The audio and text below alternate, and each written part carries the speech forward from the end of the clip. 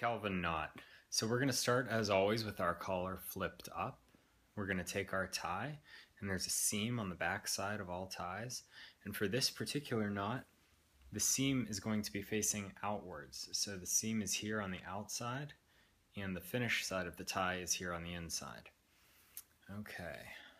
Now this knot takes a little bit more fabric than like a standard 4-in-hand, so you're going to want to make your wide end slightly longer than usual. What we're going to do is we're going to take our wide end and we're going to pass it underneath our narrow end to make an X like this. Then we're going to hold on to our narrow end, pull it out from our shirt front just a little bit, and pass the wide end over top of it just like so.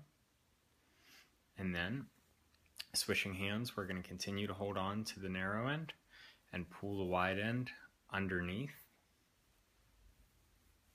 just like this. Then we're going to switch hands once again, and this time we're going to take 2 fingers and place them along the narrow end just like so. We're going to take our thumb and we're going to pinch the back side of the knot, and so it'll look like this. Now the reason why we're doing this is so that we can pull the knot away from the front of our shirt, because we're going to pass the wide end of the tie through this gap. Okay, so we should be set up like this with our 2 fingers laying across the narrow end and our thumb in the back. Cross the wide end over top of our 2 fingers. Then take your hand and put it underneath. Grab onto the wide end of the tie, and we're going to push it up and through that gap, just like so. Okay, so you should be like this with it coming out of that gap. We're going to take the very end of our tie, and we're going to give it to these 2 fingers, just like this.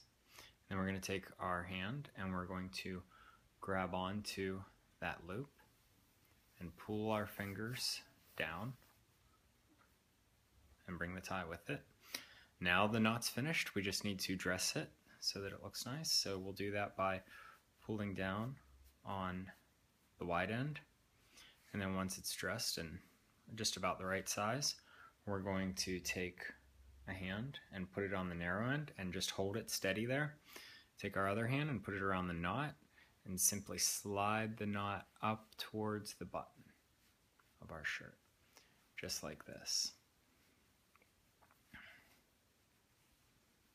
And might give it a little dimple in the front.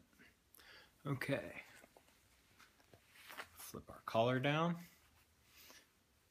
and take a look at this.